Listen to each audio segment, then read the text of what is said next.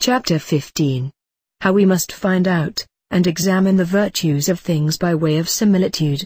It is now manifest that the occult properties in things are not from the nature of the elements, but infused from above, hid from our senses, and scarce at last known by our reason, which indeed come from the life, and the spirit of the world, through the rays of the stars, and can know otherwise but by experience, and conjecture be inquired into by us. Wherefore, he that desires to enter upon this study must consider, that everything moves, and turns itself to its like, and inclines that to itself with all its might, as well in property, viz. Occult virtue, as in quality, viz. Elementary virtue. Sometimes also in substance itself, as we see in salt, for whatsoever hath long stood with salt, becomes salt, for every agent, when it hath begun to act, doth not attempt to make a thing inferior to itself, but as much as may be, like, and suitable to itself. Which also we manifestly see in sensible animals, in which the nutritive virtue doth not change the meat into an herb, or a plant, but turns it into sensible flesh. In what things therefore there is an excess of any quality, or property, as heat, cold, boldness, fear, sadness, anger, love, hatred, or any other passion, or virtue, whether it be in them by nature, or sometimes also by art, or chance, as boldness in a harlot, these things do very much move, and provoke to such a quality, passion, or virtue.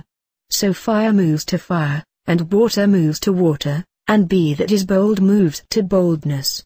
And it is well known amongst physicians, that brain helps the brain, and lungs, the lungs.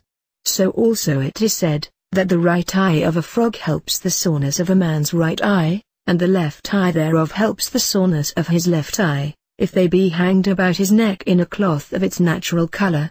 The like is reported of the eyes of a crab.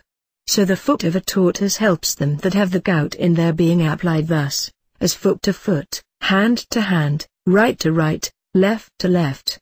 After this manner they say, that any animal that is barren causeth another to be barren, and of the animal, especially the testicles, matrix, womb, or urine.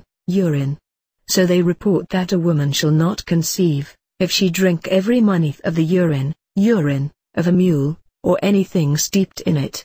If therefore we would obtain any property or virtue, let us seek for such animals, or such other things whatsoever, in which such a property is in a more eminent manner than in any other thing, and in these let us take that part in which such a property, or virtue is most vigorous, as if at any time we would promote love. Let us seek some animal which is most loving, of which kind are pigeons, turtles, sparrows, swallows, wagtails, and in these take those members, or parts, in which the venereal, that is sexual, appetite is most vigorous, such as the heart, testicles, matrix, womb, yard, penis, sperm, and menstrues.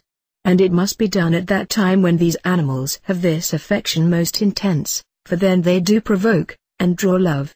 In like manner to increase boldness, let us look for a lion, or a cock, and of these let us take the heart, eyes, or forehead. And so we must understand that which Sellers the Platonist saith, viz. That dogs, crows, and cocks conduce much to watchfulness, also the nightingale, and bat, and horned owl, and in these the heart, head, and eyes especially. Therefore it is said, if any shall carry the heart of a crow, or bat about him, he shall not sleep till he cast it away from him. The same doth the head of a bat dried, and bound to the right arm of him that is awake, for if it be put upon him when he is asleep, it is said, that he shall not be awake till it be taken off from him. After the same manner doth a frog, and an owl make one talkative, and of these specially the tongue, and heart. So the tongue also of a water frog laid under the head, makes a man speak in his sleep, and the heart of a screech owl, laid upon the left breast of a woman that is asleep is said to make her utter all her secrets. The same also the heart of a horned owl, is said to do, also the suet, of a hare laid upon the breast of one that is asleep. Upon the same account do animals that are long-lived, conduce to long life, and whatsoever things have a power in themselves, to renew themselves, conduce to the renovation of our body, and restoring of youth, which physicians, have often professed they know to be true, as is manifest of the viper, and snake. And it is known that hearts renew their old age by the eating of snakes. After the same manner the phoenix is renewed by a fire which she makes for herself, and the like virtue there is in a pelican, whose right foot being put under warm dung, after 3 months, there is of that generated a pelican. Therefore some physicians, by some certain confections made of vipers, and hellebore, and the flesh of some such kind of animals do restore youth, and indeed do sometimes restore it so, as Medea restored old Pylias.